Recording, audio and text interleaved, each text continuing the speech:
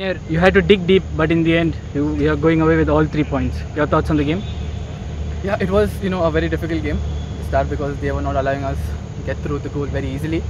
But then at the end of it, the team never gave up. We worked hard, and the hero scored an amazing goal. And all credits to the team. Nice, good delivery of the free kick, and we got the important 3 points. So yeah, it was a good game indeed. 3 points, much needed. The whole squad looks like a well-gelled family. Rahul, do you agree? Yeah, from the start of the season, our team is running up well, doing well on and off the pitch, and you can see through the games we are playing, our team is doing really good, and that's the reason we are getting the results.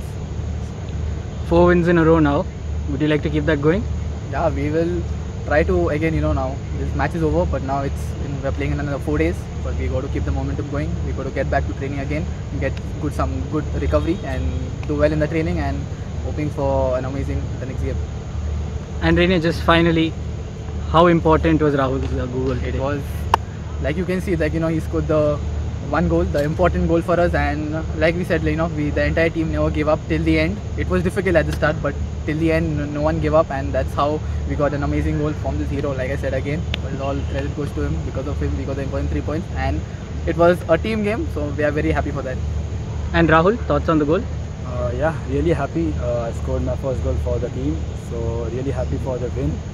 It was important for us to get the lead from the other teams, and we got that. So we will now focus on our next game, which is an important one. Thanks guys. Good luck for the next game. Thank you.